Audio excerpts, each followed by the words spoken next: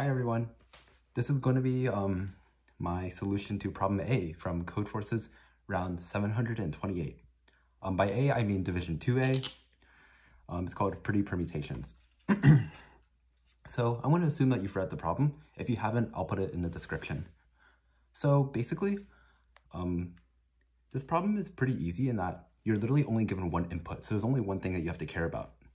And the only input is n, where n is just the size of a permutation that you want to create. So let's think of it like this. I think the easiest way to solve this problem is to just like take a larger n. So like, for example, if we took n equals 6, this is what the initial permutation would look like, right? And one way you can think about it is that you want to use a minimum number of swaps such that no element is in the original position that it was. And so in this case, we can use 3 swaps to create a valid configuration. All we have to do is we have to swap the 2 and the 1. We swap the 4 and the 3. And then we swap the 6 and the 5. And notice that this is a valid way to swap the elements. And not only that, but this is also the optimal way to rearrange the permutation. And the reason why is because when you do one move, it can change at most 2 numbers.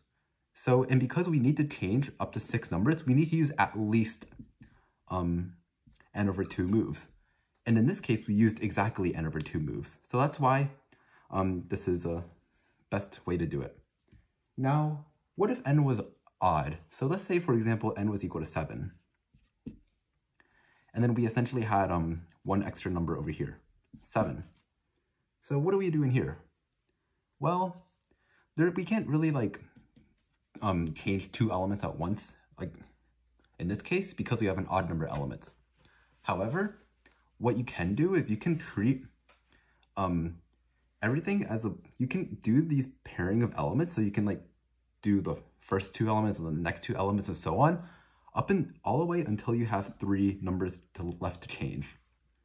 And the way you change this so that it's the valid ordering that minimizes the total distance is you just cyclically shift list elements. So if it used to be 5, 6, and 7, all you do is that you put the 6 over here, you put the 7 over here, and the 5 essentially wraps around and goes over here.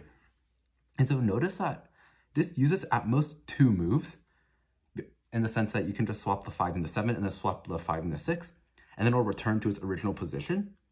And we know that 2 moves is a minimum number of moves we need to rearrange a permutation of size 3. And that's because we can never do it in 1 move, because 1 move can only affect at most 2 numbers, and there's 3 numbers in this case that we have to change. So yeah, that's a solution to problem A. You just check to see whether it's odd or even. If it's odd, then like you do pairs and then to do this final group of 3. If it's even, then you can just do pairs throughout the entire permutation. So yeah, if you have any questions, leave them down in the comments below.